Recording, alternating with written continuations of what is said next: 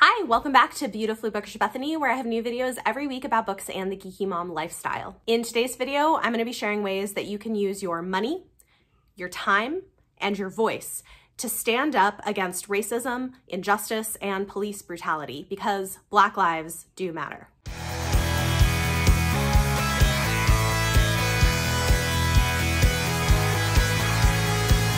If you aren't familiar with what's been happening recently, and I don't know how you wouldn't be because it is everywhere, but the murder of a Black man in America named George Floyd at the hands of police officers has set off weeks of protests and calls for change, and has then led to many videos of further police brutality, a lot of political questions, and I think it is tragic that it has taken the death of this man and the violence of police against all of these people caught finally on cell phones, because you know this was going on before there were cell phones, but that it's taken this for people to finally stand up and say, this is wrong, we need to do something, we need to bring change. And I really hope that we will see that change happen.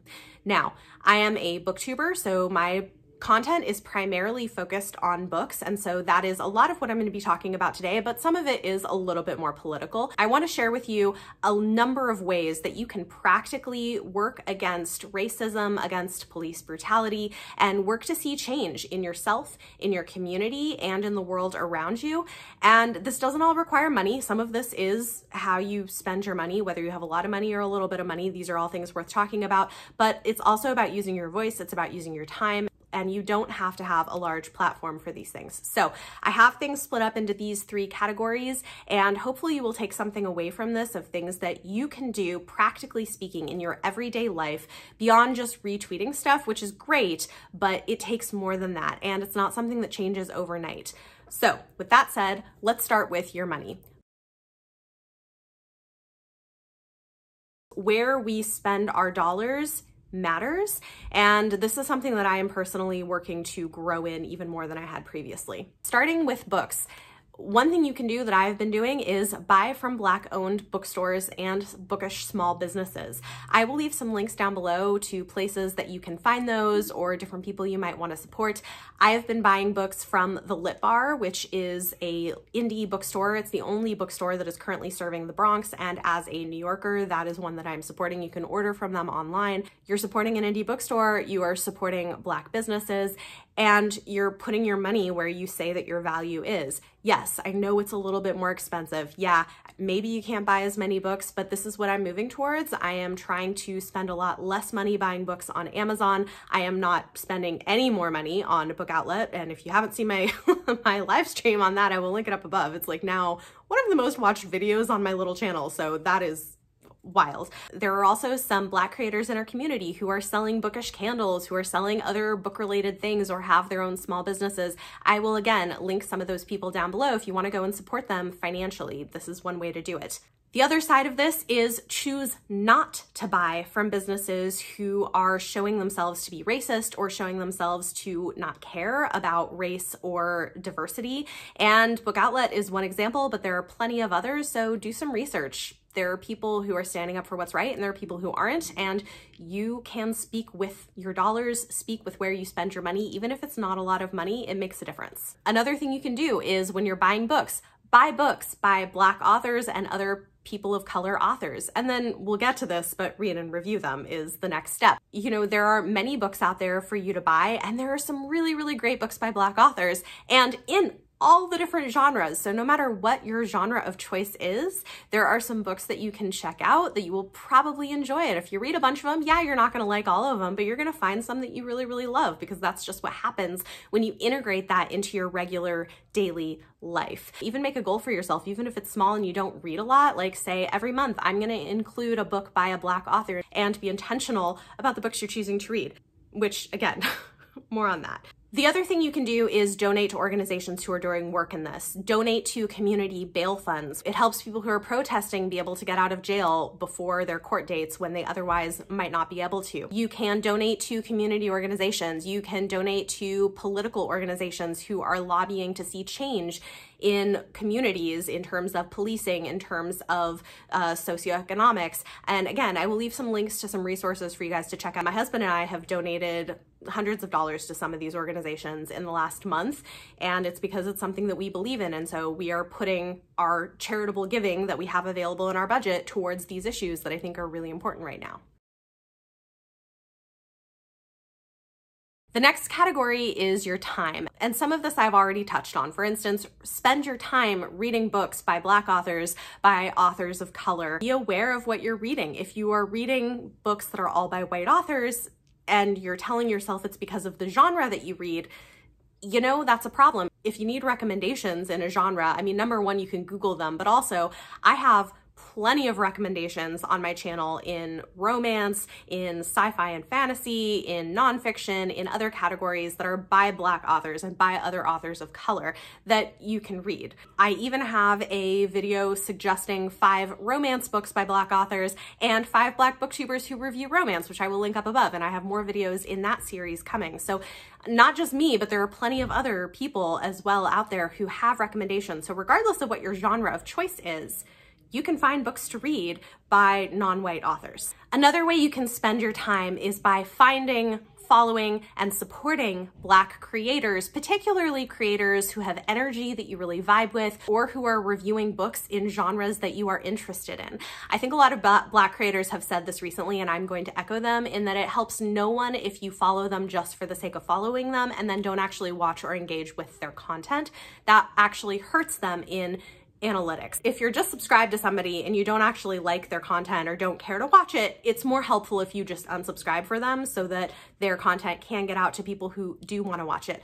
But go and search for them. And if you're not getting them suggested to you by the YouTube algorithm because, you know, structural racism, then go and look it up in YouTube. You can type in Black Booktube or Black Booktuber with a book that you like or a genre that you like, and it will bring up some suggestions of videos that you can check out by different creators. So spend your time searching those people out, watching their videos, not clicking skip through their ads because then they don't get the ad revenue, but use your time in that way. Comment if you can on their videos. Those are really practical ways that you can support Black creators in the bookish community. One other thing that I'm going to note here is do be aware of the way that colorism can affect this as well. There is a reason that often the largest Black creators are of lighter skin tones. And again, this is something that other Black creators have been talking about lately, and it's true, it's something to pay attention to, is you should ask yourself, if you are not following any Black creators who are dark-skinned, why that is, because there are some really fantastic ones. Again, if you want to check out some of the people that I regularly recommend and have recommended even before this, there are some really, really great ones. Ashley from Bookish Realm, Steph from Steph's Romance Book Talk are a couple that come to mind who are dark-skinned Black booktubers who are great and wonderful and worth checking out. But that is another thing I think just to be self-aware about, because I think sometimes white people just don't notice that that is a thing that happens, but colorism is a real thing. And this happens among Black people. This also, you know, I see this honestly as a mom of 2 mixed race boys. I see this happen where my younger child is a little more white passing than my older one. And even when they were like little, I would have people making colorist comments about my children that pissed me off so much. So just like be aware of the fact that people tend to value lighter skin tones and lighter coloring and lighter eyes in ways that are really, really problematic and unhealthy. So yeah. And while you're reading books by Black authors, I will say that reading fiction is great, but you really also should build some nonfiction into your reading diet as a way of educating yourself. And you can listen to a lot of these books on audio. Some of them are really great and accessible that way. One recent book that I listened to that I would recommend is Stamped: Racism, Antiracism, and You. It is a remix of Stamped from the Beginning by Ibram X. Kendi, which is brilliant, but a huge tome. And Stamped is much more accessible. It was remixed by Jason Reynolds. He does the audio book. It's not that long. You'll learn a lot from it. Other options that people have been talking about a lot are How to Be an Anti-Racist by Ibram X. Kendi, Between the World and Me by Ta-Nehisi Coates, White Fragility by Robin Diangelo. There are many, many others, but those are some good places to start. And again, you can find more recommendations in many places, but do find some books that will educate you and will also help you to make long-term changes in yourself and in the people around you. And the final category that I want to talk about here is using your voice. And if you're thinking, hey, I'm going to click out of this because I am not a influencer, I don't have a YouTube channel, no, stay, this is for you too. We all have a voice. We all have a voice that we can use regardless of how large our platform is. And so please stay and listen because this is for everybody. Since we're talking about books, the first thing is those books by Black authors and authors of color that you've been reading, review them, talk about them. Whether you're reviewing on Goodreads, you're reviewing on Instagram, you're reviewing on a blog, you're reviewing on YouTube, do it. Even if it's just shouting about it to your friends and family, be like, hey, I read this book, it's really great, you should check it out.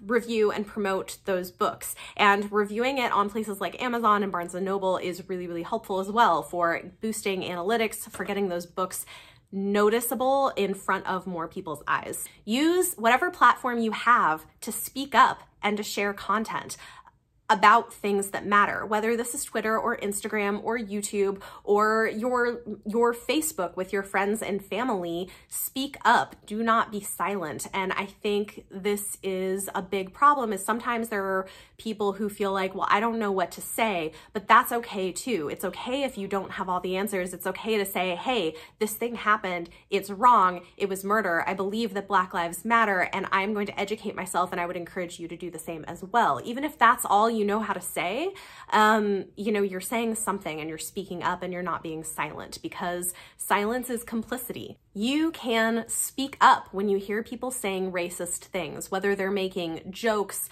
or commentary that is racist or problematic. Say something. Don't just be silent and let it pass by because it's uncomfortable or because it's awkward. One recommendation that I've heard from some other friends is that when people try to make jokes that are racist or problematic, you know, one way to do it is to say, oh, sorry, why is that funny? And see if they can explain it to you, and usually they'll kind of like get the point. Or you can use sarcasm. I've heard somebody say that they'll be like, oh yeah, super funny, Black people are dying, that's hilarious. So you can speak up and don't let it go unchecked. Say something. Silence is being complicit with this, and it is a problem. And I get that it's uncomfortable. I get that it's hard to do. I have been challenging myself to push past things that I'm uncomfortable with as well, like posting kind of a long thing about my thoughts and feelings on what's going on my personal Facebook page, which is peopled with a lot of very conservative and very religious people, and some people who are very, very much disagree with what I believe and think to be true. But you know, what I'm seeing there is I am seeing people come out of the woodwork and start to speak up because it does matter. And I think you might be surprised at how many other people feel the same way and have just been afraid to speak. So you know what? It might be scary, it might be uncomfortable, but we have to do it anyway. And this extends to talking to family members who are racist or who are being silent. And I will say that I did this. I reached out to some family members who had not spoken up about this and was like, hey, like, I'm disappointed that you haven't spoken up about this when I know that you're respected in your community. And you know what? They did. They were like, you're right. We should be saying something. And, you know, that's hard to do with personal relationships, but you know, people are dying, people are being brutalized, and it's not okay. It's not okay to just stay silent and do nothing. And I think it's pretty messed up that it's taken this much for a lot of people to finally come to the realization of what's going on. I think for me, you know, I recognize that I'm white. I recognize that I have white privilege, and I am trying to use that privilege as a tool and as a shield. And, you know, this hits home for me, obviously, because my husband is Black, my kids are biracial. And so I see the fact that this exists in everyday life. And I have been educating myself and been learning to get better and be more of an ally or be more of an accomplice in taking down racial inequality over years. So just know that this is not something that happens overnight. This is not something that changes overnight, but it is something you can grow in. It's something that you can integrate into your daily life. And don't wear yourself out just tweeting on Twitter, but think about practical things that you can do. Okay, other things you can do. You can vote. Use your voting power. If you are an American citizen, or even if you're in other places where racism is an issue around the world, you can vote, you can speak out that way, you can get involved in local politics. And I think a lot of times local politics get looked over, but my husband and I have been talking about how maybe we could get more involved in it, because the reality is that local politics does matter. Local politics is what determines funding for police. It's what determines their training. It's what determines a lot of things about the way that police are used in a community. And so caring and speaking up, using your voice and using your time in your community can bring about change to these systemic issues. Another thing is, if you are a parent, think about how you are teaching your children and what you are demonstrating to them. I think there have been some really good articles going around with opportunities for self-reflection, especially if you are a white person, in thinking things about like, what were the races of your closest friends at different ages in your childhood, in your adolescence, in your adulthood? What kinds of books are you personally buying and reading that your children see you buying and reading? What kinds of things are you saying around the household? What kinds of books are you buying for your children? How are you talking to them about race and about color? Because I'll tell you, if you are silent about it and you think you're teaching your children that color doesn't matter or color doesn't exist, I'm sorry to tell you, you're not. What you're teaching them is that it's not something that they should talk about, because I will tell you, they're noticing it. I will tell you, they're picking up on it. Kids are like little sponges that absorb everything around them. And if you're not explicitly talking to them about equality, talking to them about anti-racist ideas, and I will try to leave some links down below as well for resources for parents, but if you're not explicitly talking about it, they're gathering these messages of the racism that is embedded in our community around us. You know, I have 2 sons. My oldest is 6, and I will tell you that we have had to actively combat colorist thinking as early as 4. And not because we were saying anything in our household, but that wasn't enough. We had to actively start talking about the positives of brown skin and black skin and why it's beautiful and why God made us these different ways that are beautiful. You know, if you're not religious, you don't have to use God, but like for us, that's part of what it's been. And, you know, in kindergarten, he came home saying, I wish that I had lighter skin like the other friends in my classroom, because he is in a predominantly white school in a predominantly white area. And there are other kids of color in his class, but most of the majority of them are white. And so having to talk to him through that at like 5 years old in kindergarten, like, hell yes, your children are picking up on this stuff. They're noticing it, and they notice your behavior. They notice the friends that you have. They notice the ways that you talk. They notice the things that you don't say. And so, you know, that's another place you have to really be intentional. If you want to raise anti-racist children, you have to be. Okay, the last thing I'm going to say, this is really for other creators and other influencers, is intentionally collaborate with Black booktubers. And this is something that I want to be more intentional about as well, is actually purposefully reaching out to more people in the community to collaborate and to help bring more attention to their voices and to their channels, so that hopefully people who maybe don't know that their channel exists because the algorithm has like racist things behind it, not intentionally, but structurally, that maybe that'll help bring people who might like them and like their content to their channel. And then also, if you are working with brands, this is something that Naya from Naya Reads and Smiles talked about. And I was like, man, you're right. Like, if you are working with a brand, actively recommend Black booktubers, including dark-skinned Black booktubers who might be good fits for working with them too. Use your voice, use your platform, and, you know, with everything that I've talked about here, use your money, use your time, use your voice, stand up for what's right, and let's like make a change and make this world a better place for ourselves, for our children, for our grandchildren. Because it's been too long that this stuff has continued to go on, and we need to end structural injustice, structural racism. And yeah, I think that's where I'm gonna end this. There are people who don't want to hear this. There are people who don't like it, who just want to hear about books. Guys, you know what? Like, everything is political on some level. Yeah, I don't know what to tell you. So I will leave links to lots of resources and people down below. Please make use of them. Check them out. Check out other people's videos who are also talking about this right now. Yeah. Thanks for watching, and I will see you guys next time.